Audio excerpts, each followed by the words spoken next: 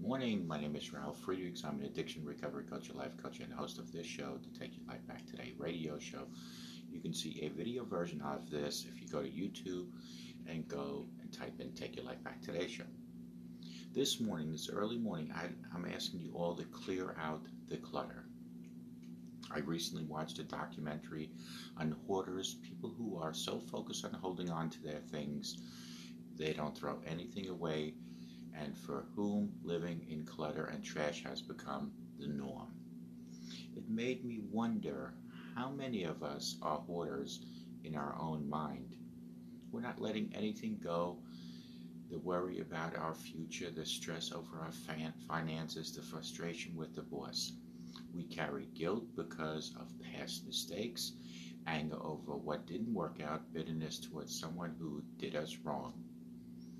We wonder why we can't sleep at night, why we wake up tired, why we're not passionate about our dreams. There's so much clutter in our mind that we can't enjoy life whatsoever. You weren't created to live weighed down by worry, by hurt, by guilt, by frustrations. If you're going to reach your destiny, you have to clear out the clutter, I should say. Those things are limited. They're limiting your life. When you go through a disappointment, you can hold on to it and live discouraged, or you can let go of it and say, God, I know you have something better. I know your plans for me are good. I know you are directing my steps. When a medical report is not good, when the contract doesn't go through, when you're facing a legal situation, you can stress out thinking, what am I going to do? Or you can let it go and say, God, I know you're fighting my battles for me. I know what was meant for my harm, you're turning to my advantage. You can clear out the clutter starting this morning. You can get rid of negative things that are stealing your peace, taking your joy, draining your energy.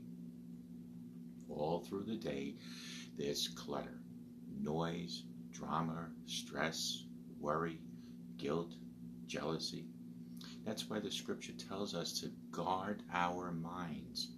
You have to be proactive if you're going to keep your mind in peace. Quit dwelling on thoughts that tell you everything you're not. Program your mind with what God says about you. You've been wonderfully made by God and are exactly how you're supposed to be. Now, get in agreement with Him. With a quiet confidence, you need to have this video playing in your mind. I'm a masterpiece. I'm one of a kind. I'm talented. I'm equipped and empowered. I'm favored, and I have everything I need to fulfill my destiny. When you start dwelling on what God says about you, it will automatically clear out the clutter. Fear can't stay where faith is. Discouragement can't stay where hope is. Stress can't stay where peace is. Guilt can't stay where forgiveness is. Mediocrity can't stay where greatness is. An uncluttered mind is a powerful force. Clear out the clutter this morning. Call me at 844-405-HELP. Together we can help each other take our lives back. Be good to yourselves. Always be good to each other.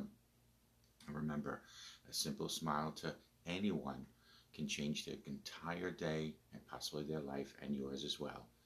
Clear out the clutter in your mind early this morning. May God bless each and every one of you. And remember, don't let all